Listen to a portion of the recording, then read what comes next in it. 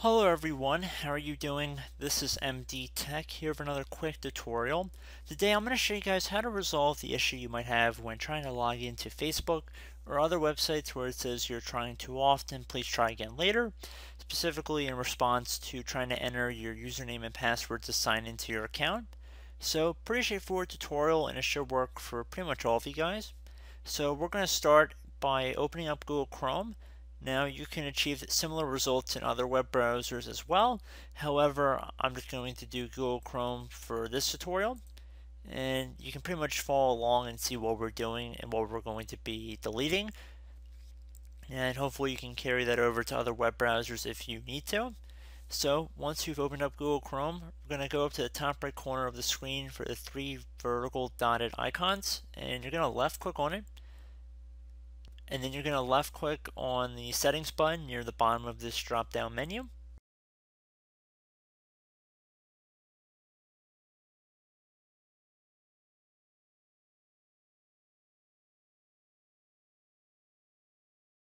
So now you want to scroll down until you get to show advanced settings at the bottom. So left click on that.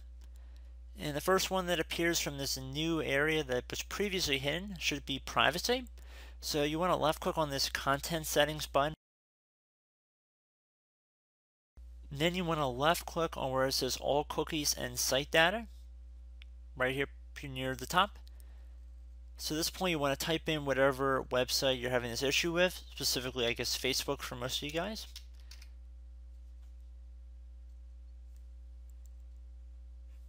So we see that we do have a Facebook cookie in here. Now if you see anything that has whatever website name you're trying to get to listed in here, you want to drag the mouse over this area and you can see that a box kind of appears around it, like a rectangle. And you want to left click on this little X at the far right side. So left click on that. And then at this point, click on this little done button at the bottom of this window. Click on done again.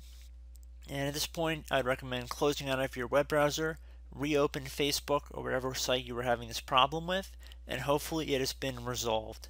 So I hope this brief tutorial helped you guys out, and I will catch you in the next video. Goodbye.